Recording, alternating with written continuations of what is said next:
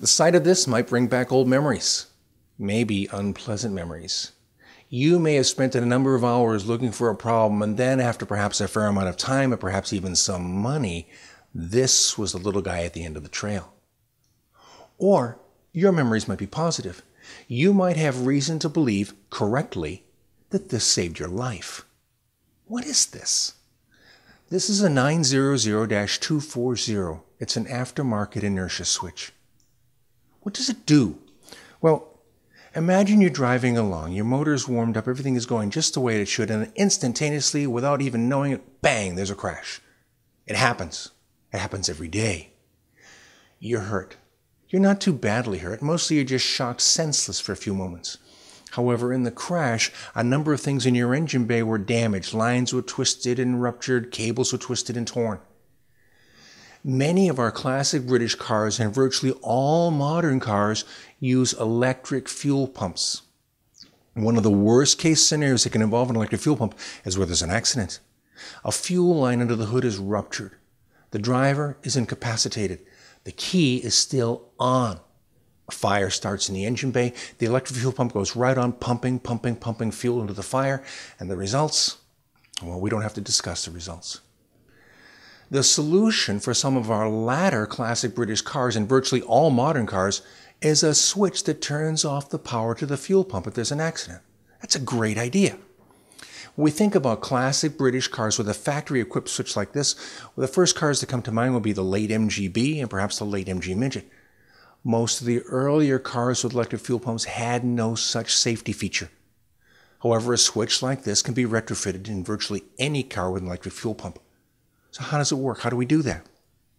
Well, you can see there are two mounting points. That's very easy. We're just going to simply connect it to something which is a solid part of the car. It comes with a plug that goes in the bottom with two leads.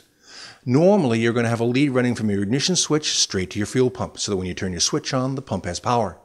Now what we're going to do is we'll have the lead run from the switch to one side of this, and out the other side of this, the lead going off to the fuel pump itself. When it's installed, you simply push the button on the top, listen to the noise. There you hear it. Right now it has closed the contacts. If I turn my key on, my fuel pump will have power. If I turn my key off, it won't. Now, if the car is facing an accident, there's some sort of a bump, what will happen is this will sense it, and when it does, it opens the switch. Listen to it as it does its job. Ready? Hear that? That's the sound it makes when it is just released. What it has done is it has shut off the power to the fuel pump.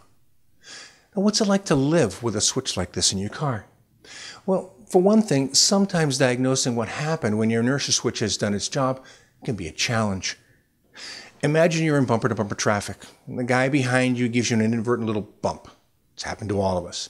You get out, you take a look at your car, you look at his car, and you say, nothing's wrong, go about your day, and you both get in your cars and go on your way. There's no real damage. The bump may have set off the inertia switch. The switch has cut off the power to your fuel pump. However, your vision is clouded by the fact that your two carburetors have fuel in them. So even though the fuel supply is cut off, you're going to be able to drive this car for a couple minutes on the reserve that's inside the carburetors. Then when your engine stops and you coast to the side of the road, the link between that bump and the sudden stopping of your engine, well, it might get lost. You might not link the two of them together. Same thing too can happen if you hit a serious pothole or run over a curb. Any kind of a serious jolt like that, and the switch can think there's been an accident and turn your fuel off. Another thing is you might forget you have an inertia switch. Perhaps after a few moments of trying to get your car started, you notice the ubiquitous thump, thump, thump, thump, thump from your fuel pump has been silenced. And you might think, must be a bad pump. It would be a shame to tow the car all the way home and install a new fuel pump only to find out that that wasn't the problem. Whenever a pump is suspected of being in trouble, check the electric supply. If there's no electricity going to the pump can't work. If your electric supply suddenly goes out and your car is equipped with an inertia switch, factory or aftermarket, check the inertia switch. All you have to do to reset it is just simply push the button down on the top, and she's done. Unfortunately, some people have found they have no power to their fuel pump. They follow the wires and finally come to the inertia switch. They say, wow, power goes in, but power doesn't come out. In frustration, the owner might simply bypass the switch. Now, whenever he turns the key on, power goes to the pump, and that's what he wants. If your car has an inertia switch, it'll be in the wiring diagram. why not take a minute to learn where it is? For example, if you've got a left-hand drive late model MGB, it's going to be by the driver's left knee. Then you can easily reset it if you have to. In fact, if you don't hear your fuel pump running at any time, why not just reach in and push the button? It's easy to do, and it's one less thing to be concerned about. If your car used to have an inertia switch for turning off the fuel and it's been removed or bypassed, remember, this is a safety feature.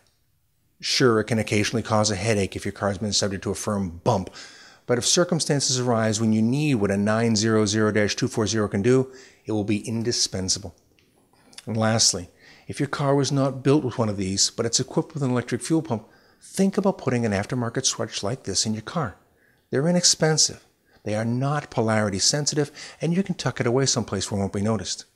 Then, like insurance, if you need it, you'll be grateful you have it.